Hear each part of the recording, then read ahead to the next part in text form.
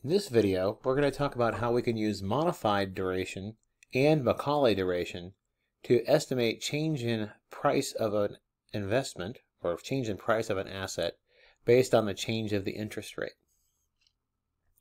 So let's recall that the modified duration is a percentage change.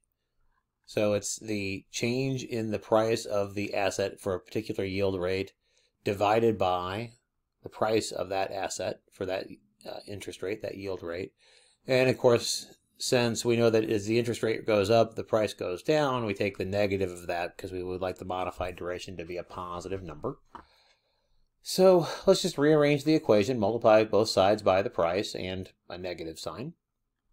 Or, in particular, convert it to differential notation because we have a derivative here. So we can write it as dP is equal to the opposite of the price at a particular investment, yield rate I mean, times the modified duration times the change in the interest, or the DI.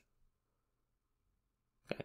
So for a given yield rate, say I naught, let's call the change delta I, and assuming that it's small, we can approximate the corresponding change in price by plugging in I naught in for the price, and using the modified duration multiplied by the change in interest rate, that's going to give us a change in price. So again, we can use the modified duration to help us get an approximate change in price based on a change in the interest rate. And this is what we meant by earlier when we mentioned that if we have a measure with these duration calculations as a measure of interest rate sensitivity. Okay. So for this particular one, we call it the first order modified approximation. We can also do a similar thing using Macaulay duration. This one requires a little bit more development, so let's go through it. So let's say we have an investment, it has a price of P, then we can certainly calculate whatever the value of that investment is at time t by taking the price and moving it forward, t years. Okay.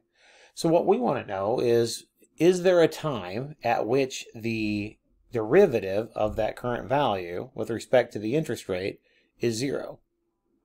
Or again, thinking about it again, if we have the value of the current value of the derivative is 0, that means that if we move slightly, either a little bit less or a little bit greater, we would expect that the current value would change just in that, again, small. It shouldn't be a very big change then if we have a derivative that's equal to 0.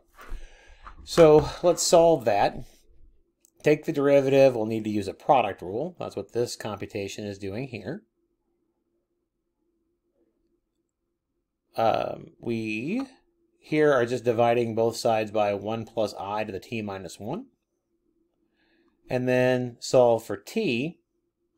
You get the negative of the change in price over the price times 1 plus I. Well, if I ignore the times 1 plus I piece, we have modified duration.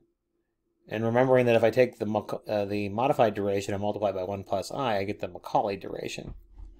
So what that means is that the value of an investment at that time is not affected much by small changes in I, because again we have a horizontal tangent line at that point, if you think about it thinking about it graphically.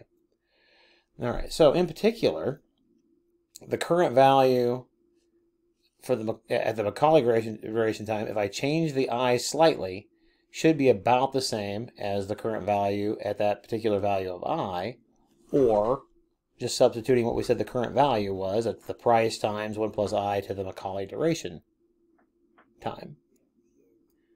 All right, so now let's just substitute the price of the investment on the left-hand side. This is just, again, using the current value formula that we had above. And then solve for the price at that interest rate. You get the price at the interest rate, the starting interest rate, not the changed one, and then divided by, times this quotient raised to the Macaulay duration. So this is what's referred to as the first order Macaulay approximation of what happens to the price for a small interest rate change. So let's do an example. Let's say we have a bond. It has a price of $850.46 and a modified duration of 9. when we use an annual effective interest rate of 7.4.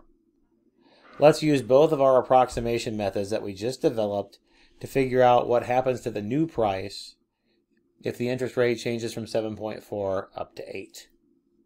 All right, so for our first order modified approximation, we're going to take the old price and subtract off the old price times the the modified duration times the change in the interest rate, which in this case would be 0.006 because we went up 0.6%, which gives us a new price of $804.54. Using our first order Macaulay approximation, the first thing we have to figure out is what the Macaulay duration is because we were given the modified duration. At the interest rate that we were given, the starting interest rate, the Macaulay interest rate will be, or the duration, I mean, will be 9 times 1 plus I, so 9 times 1.074, which is 9.666.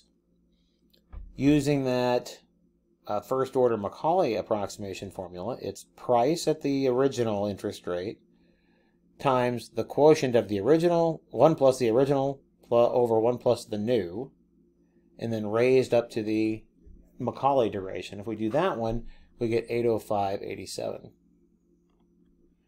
Now it turns out that you can show that in general, the Macaulay duration, the Macaulay approximation will give you a better approximation to what the new price would be than the modified duration. They're pretty close here, right? They're $1.30 some off, but this 805.87 is actually closer to what the price should be versus than the 804.52.